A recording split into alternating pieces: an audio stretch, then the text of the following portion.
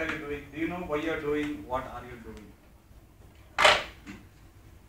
Let me repeat that. Do you know what are you doing? Why you are doing? Do you know? Dear fellow toastmasters and humble guests, most of us, most of the human beings, they are seduced by the senses of the external world. You have the sensational pictures of nature's beauty with colors, the scintillating music, the titillating touch of the other being, the mesmerizing perfume, and the sweetness of the nectar. Now that is the pull of the external world on your five senses. However, that is not the force I'm going to talk about today. I'm going to talk about the forces within, the amazing forces that has always been there with you. It is happening right now, it is there, and it will continue to be even after this speech. The challenge is whether you want to get present to that and do something about it, or you just going to go leave it just like that. The first force that I'm going to talk about today is the pull of the past. Its favorite phrase is "I can't."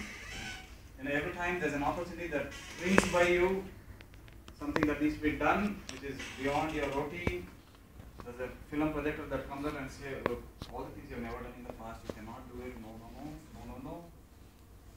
That's the person that comes out of you and says, "You can't." Okay, we're going to come to this force later. The second force is the pull of the present. And his favorite phrase, can anybody guess? "I am busy." Everybody in the world has got 24 hours, everybody goes at the same time, but some people say I'm busy, but some people say, okay, let's do it. Right? And people say I'm busy to just live their survival. And this very well goes with Esther's conversation about significance of life. People are busy with their survival, or maybe a little bit more because okay, they want to do something more, a little bit for their survival. This is the pull of the present. Any idea what does the third force mean? Anybody? The pull of the future. But can somebody give me what is the pull of the future? Why we do what we do? How many of you know why you are doing whatever you are doing? Can I have a raise of hands? Or nobody knows why you are doing what you are doing? There are a few hands. How many of you are just like a log of wood drifting away in the river flow? If not, if you don't know why you are doing, then that's the other segment. I don't know what's the third segment. One person can be in both the categories, no? Okay. The pull of the future, ladies and gentlemen, for people who don't know the significance of life, I want to add the pull of the future. That is what I want to be speaking about today, and I need your full attention on that. If this is the pull of the past, and this is your present, and this is the pull of your future, the ability to see your future and create a design for it.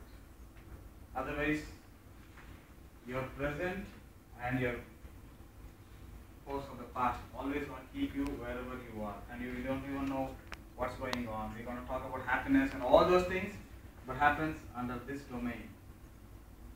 People who know why they are doing what they are doing have that pull. They know exactly what they're doing. There's no wrong move in their action. The beauty of this pull of the future is what the person gets a vision, right? Now, interesting thing. What would be the favorite phrase or the challenge for a person who would have actually tried to do? What am I talking about when I say pull of the future? It's your dreams. It's your goals. How many of you are really working on your dreams/goals?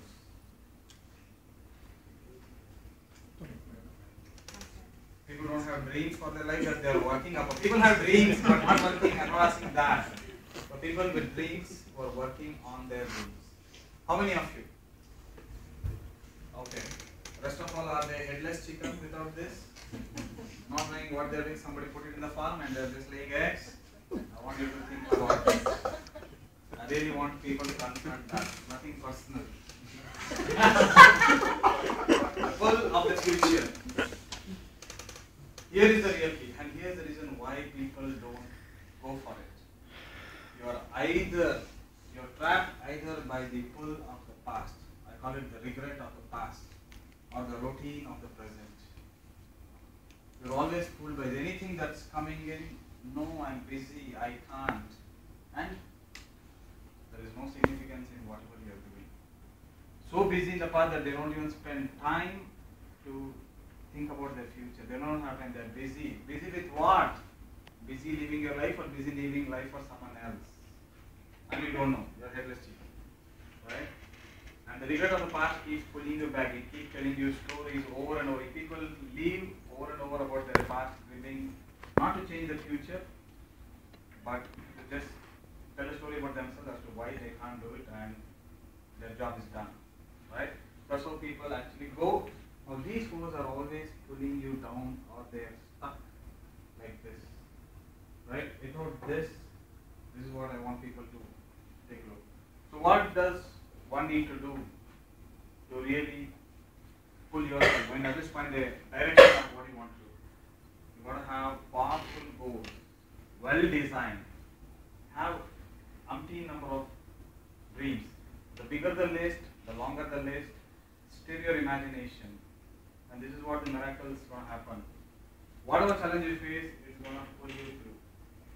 Ensure that the greatest pull on your life is the pull of your future, not the pull of the past or the present. The present is like gravity, it keeps you stuck, sort of stuck wherever you are. It doesn't allow you to move around, it keeps you stuck. And the pull of the past is always trying to take you back, not allowing you to go. Even if you stand in this generation, if you just stand, the world is actually moving forward and you're stuck, you're actually going back even if you're standing. The generation is working on this. I mean, there are few people who are really charging ahead. Okay?